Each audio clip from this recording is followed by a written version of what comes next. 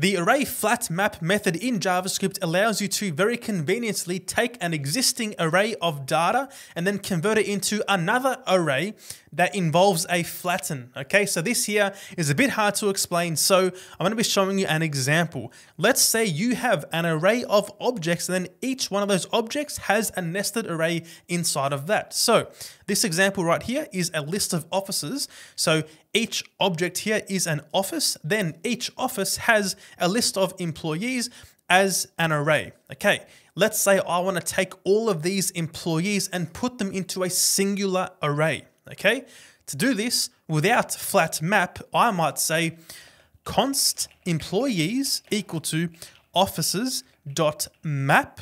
Okay, so of course map takes your array and then transforms it. We're going to transform the array by simply getting the employees array out.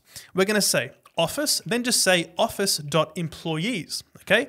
Console.log here, and we get, of course, if I was to run the script, we of course get an array of arrays, a 2D array. We have John and Sarah for the first one, Amy and Michael for the second, of course, Dom for the last one.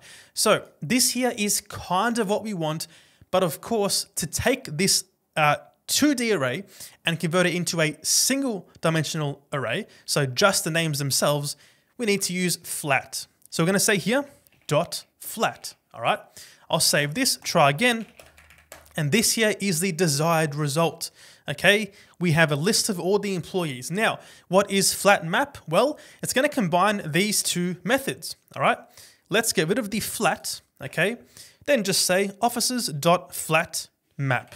Save this, try it again, and we get the exact same result, but flat map is a little bit more performant. Okay, so you're going to find various use cases for flat map. This here is just one of them that I've seen before. It's actually came in handy quite a few times. And that is all for this one. If this video helped you out, make sure to drop a like and subscribe to Decode, and here is another video.